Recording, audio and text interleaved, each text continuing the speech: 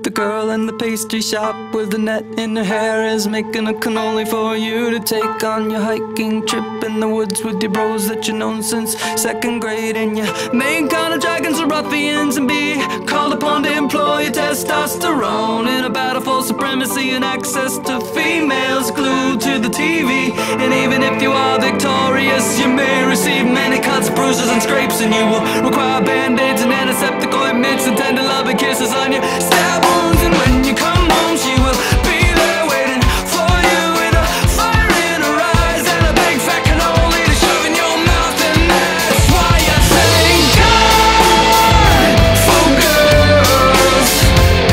Holidays and crease day from Tennessee to LA.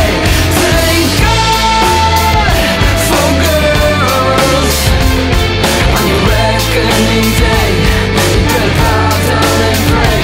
She's so big, she's so strong, she's so energetic in her sweaty overalls. Thank God for girls. Thank God for girls. Thank God for girls.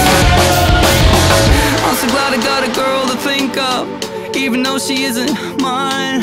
I think about her all the day and all the night. It's enough to know that she's alive. She says I give her sweaty palms, she almost had a heart attack. The truth is that I'm just as scared, I don't know how to act. I wish that I could get to know her better, but meeting up in real life will cause illusion to shadow her. I call the name into all the trees, sing a song down on one knee, looking at the underwear page of this his catalog like when I was 14. I'm levitating like a magnet, turn the wrong way around. I'm like an Indian fakir trying to meditate on the better days from the past pulled down. Thank God for girls. Holidays and crease day from Tennessee to LA.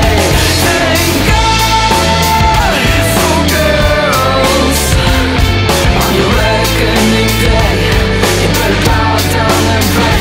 She's so big, she's so strong, she's so energetic in her sweaty overalls. Thank God for girls.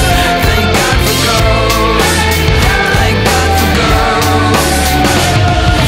God took a rib from Adam, ground it up in a centrifuge machine, mixed it with cardamom and cloves, microwaved it on the popcorn setting while Adam was like